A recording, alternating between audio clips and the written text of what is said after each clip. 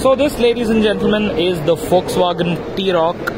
It's one of 4 SUVs that Volkswagen intends to launch in India in the next 2 years. This one's coming fairly soon. Volkswagen has already opened bookings for the same. And right now, we're going to check it out quickly. I'll tell you what it's like on the outside. So, in Volkswagen's words, this is possibly its most youthful model. It's a nice hunkered down, chunky, sporty looking SUV. It's a 5-seater. Quickly take a look inside. It's got these color-coded interiors.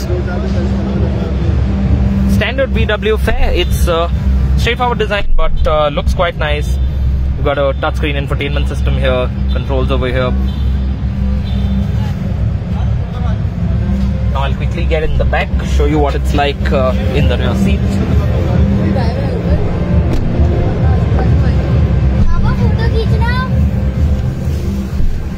So at the back is fairly decent amount of space, good headroom.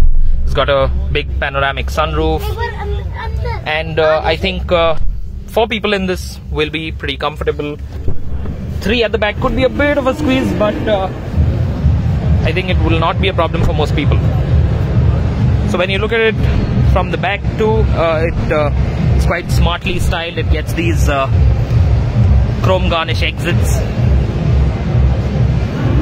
So the T-roc for India will come with a 1.5 litre TSI turbo petrol engine.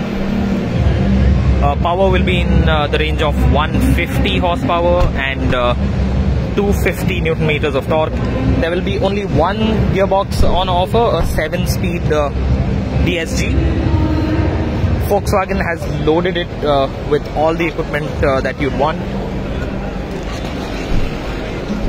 Another important point to note is that this will be coming in as a CBU. Here's a quick look at some of the features that will be on offer with the T-roc.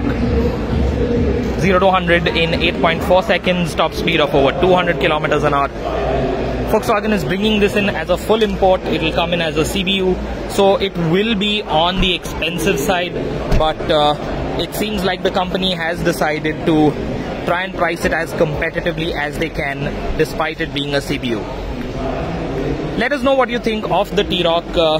How much do you think would be a reasonable price for this 5-seat SUV?